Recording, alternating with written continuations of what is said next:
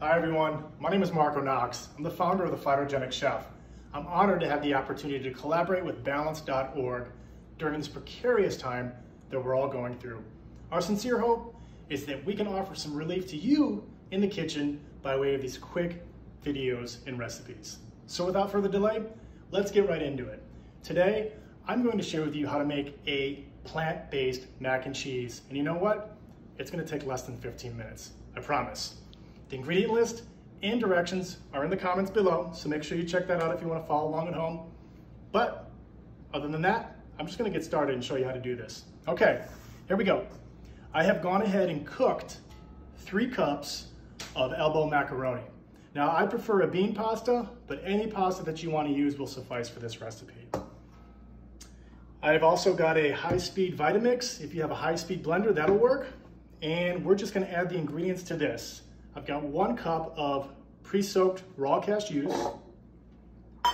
I've got a half a cup of pre-cooked potatoes and a half a cup of pre-cooked carrots. Right into the blender. I've got a 1/4 cup of nutritional yeast. Also goes into the blender. And then I've got a 1/4 teaspoon of the following. Cayenne, which is optional. I like a little spicy. If you don't want it spicy, omit the cayenne.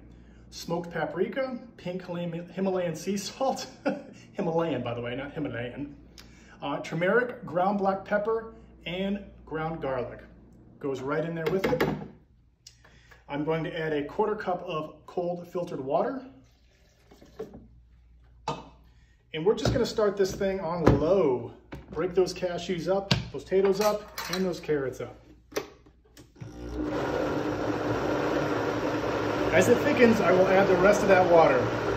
There, we went ahead and broke. There we go. I'm going to add some cold water back to that. There we go. All right, let it do its thing. Turn it up. It's going to get loud in here, people.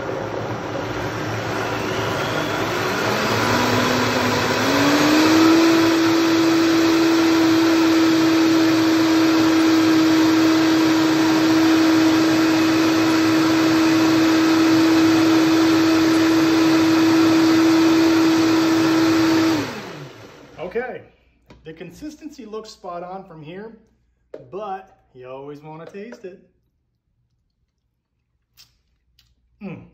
That's it. I'm not going to fool with that. If you're trying this at home and the taste isn't quite there for you, you can add a little more of the ingredients, a little salt and pepper to enhance it if you like.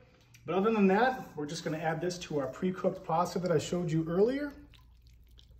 Look at that. I always hold a little bit back. Mix it up. Look how creamy that is. Can you believe that this is plant-based? I mean, seriously, people, 100% made from plants. Nothing left to do but eat it now. Serve it up in your favorite bowl or dish.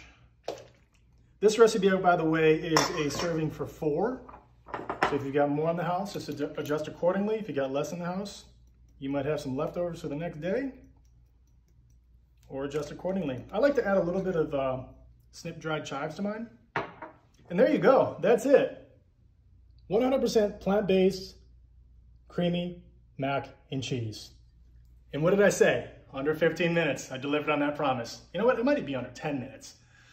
Anyways, I hope you enjoyed this recipe. If you like this, please engage with us in the comments. Let us know what you liked about it. If you tried to make this recipe at home and it tasted wonderful, let us know. We'd love to hear that too. We're going to try to continue this weekly, and that's going to be solely based on your feedback, guys. So let us know. We'd love to keep doing this for you. Until next time, peace, love, and plants.